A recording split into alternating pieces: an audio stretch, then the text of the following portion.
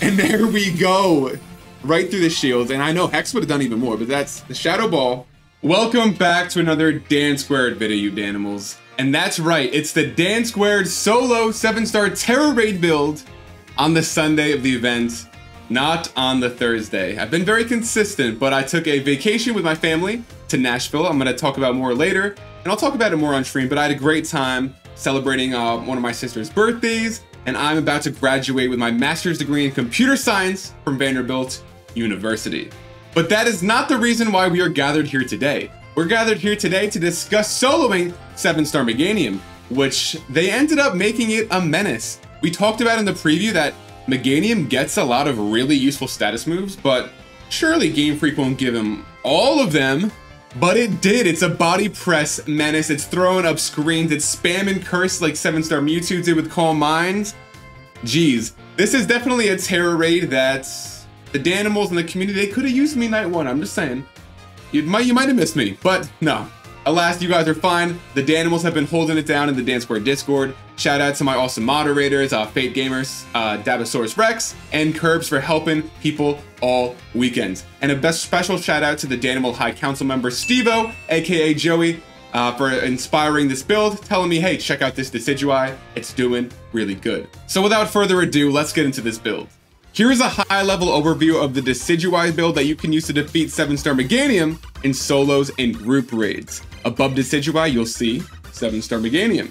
Next to 7-star Meganium, you will see its son, Chikorita, or it's a Chikorita that we are going to use to defeat 7-star Meganium with some support, of course. That video is dropping soon. If it's already dropped, the card will be up there right now. Wow, the power of science is truly a miracle. Here is the star of today's video, a Pokemon that's sneakily high on my ratings of the best starter Pokemon, Alolan Decidueye. It's going to have a Ghost Tera type to keep that important, that vital immunity to body press. It's going to use the Shell Bell held item for some recovery. For its EV spread, I'm rocking with max special attack EVs, max defense EVs, and the final 4 in HP. It's a special attacking Pokemon, so I'm going with a modest nature to further increase our special attack while lowering our attack.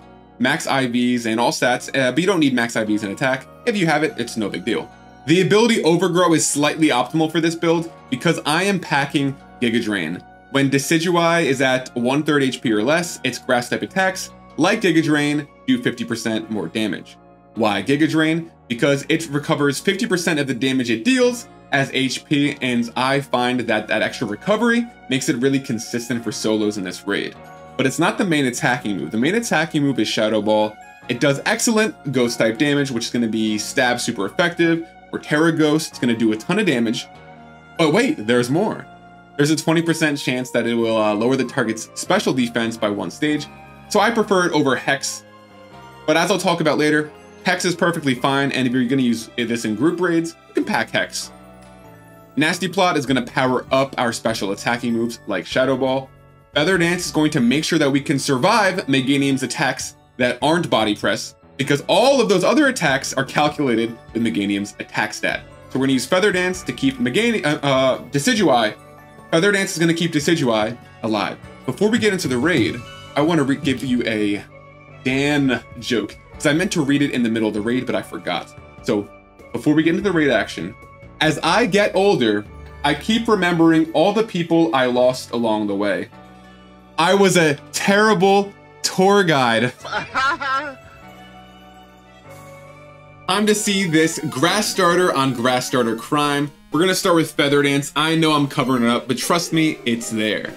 And holy cow, it's good to be talking to you, Danimals. It's weird recording my solo build video on Sunday and not on Thursday. Fun fact, the last Tera Raid that I did not make any Night 1 content on is the exact Pokemon I'm using right here, Decidueye the Unrivaled. So Alolan Decidueye, that was in what, March 2023?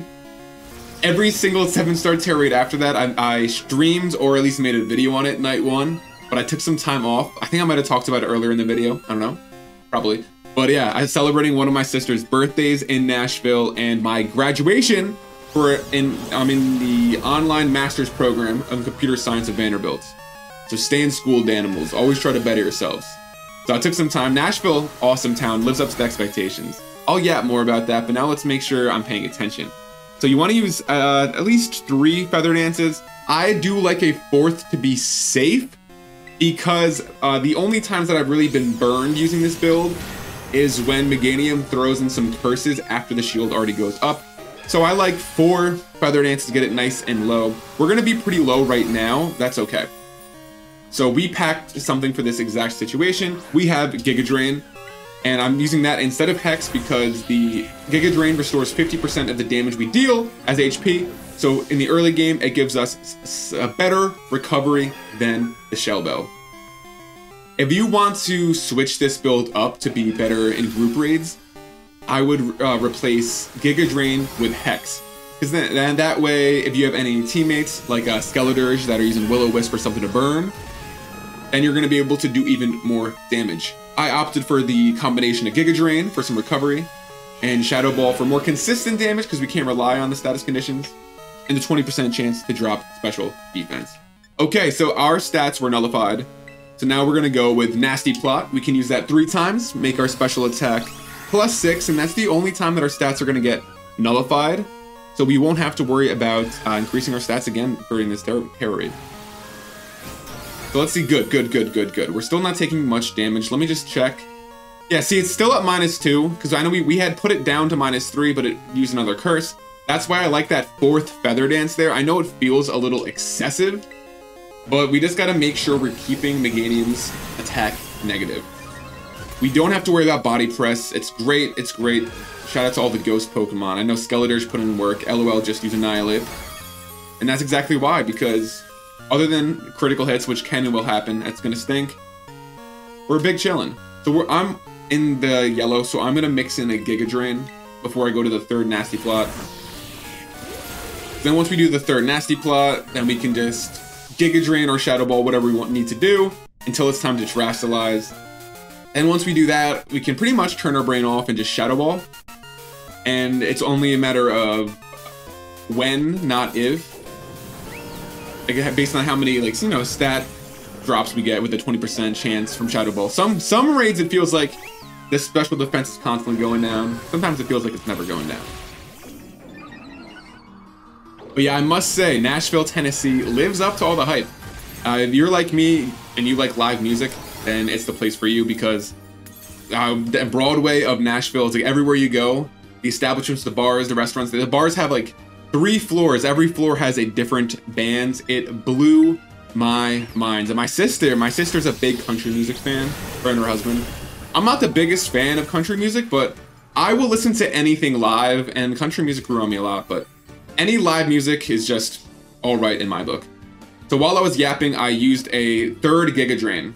So I know I've been talking a lot, so let's just take a look at it. Okay, you see, we've been able to get 2 special defense drops from Shadow Ball. The attack's still at -1. We are at +6. And we are able, our health is good from Giga Drain. We're able to Terastallize. So all we have to do is Terastallize and use Shadow Ball, and we're gonna start dealing a lot of damage. While I'm Terastallizing, I want to hear from you, Danimals. What Pokemon are you using against 7-star Meganium? Skeledirge? LOL just use Annihilate? You tell me. I know I wasn't there to take it on with you, but shout out to all the awesome Tera Raiders in the DanSquared Discord who held it down in my absence. And there we go. Right through the shields. And I know Hex would have done even more, but that's the Shadow Ball. Shadow Ball did so much because the special defense drops. Alright, Meganium's gonna negate its negative effects. So obviously not ideal. It's gonna be doing a solid amount of damage, and we're gonna be doing less damage. We don't really have anything we need to read or react to this. We just want to keep swinging and just end this raid. Losing the curse, sadly, Decidueye, Alolan Decidueye is slower. And I didn't invest in any speed EVs here, so we're gonna go 2nd until it uses Curse again. Or if you have something like the Belly Bolt to Mud Shots, or any of the Pokemon that paralyze it. Good.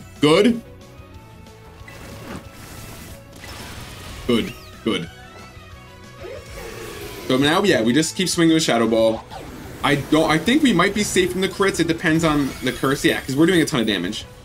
So I gotta say, hey, when you go to Nashville, you gotta try the hot chicken.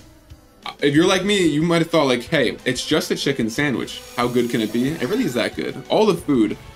You got to check out Assembly Hall, go on Broadway, go down the strip, we got to go in all the bars, hear all the live music. I need to go back though. There's like, you can go to the Nashville Predators hockey game. There's a Country Music Hall of Fame. I got to find an excuse to go back. So that's, might be recency bias, but great vacation spot. So there you go. You have vacation advice. Go to, you now can know how to beat 7-star Meganium and have an idea for your next vacation. Oh, too fun. Oh, the flinch, the terror of that. The terror of being slower. We're about to lose? Oh, goodness gracious, okay. I used curse against somewhere else, we weren't slower anymore. I got nervous. Which would have been the worst, because oh, there we go! Decidueye is the superior grass starter. Meganium is not a good grass starter. Decidueye is one of my favorites. That's not gonna sound good in the cold open. Okay, let's pick out a nice Pokeball. I am thinking, where's my Nest Ball? Ooh. Whoa, no, Sport Ball is really cool. Holy cow. Nest Ball, because this thing is a weakling. Yeah. Yeah. So let me know in the comments what Pokeball you were using to catch a 7-star Meganium. I'm catching in the Nest Ball, because I don't like Meganium. It's my least favorite starter. The Johto starters, overrated. But Meganium needs a new form, so maybe it'll be in Legends Day. But yeah, let me know what Pokeball you're using to catch this thing. Tough raid. But Sundan and the Danimals, we always find a way. Yikes, looks like my brain isn't fully recovered from vacation. I forgot to wear my DanSquared merchandise while recording the gameplay. Oh, what a disaster. Oh, no worries. If you enjoyed this video, please consider dropping a like, leaving a comment, or using Shadow Ball in that subscribe button for more DanSquared. Thanks for watching and happy Meganium season.